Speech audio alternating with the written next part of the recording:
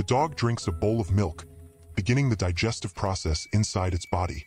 As the dog swallows, the milk travels down into the stomach, where natural enzymes start breaking it down.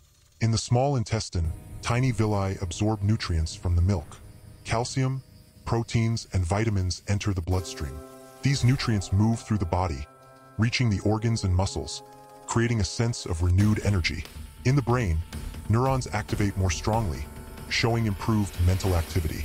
The muscles respond as nutrients feed and strengthen the muscle fibers. The intestines show a balanced microbiome working smoothly to support digestion. The dog's body feels more energized, with a warm flow of vitality spreading outward.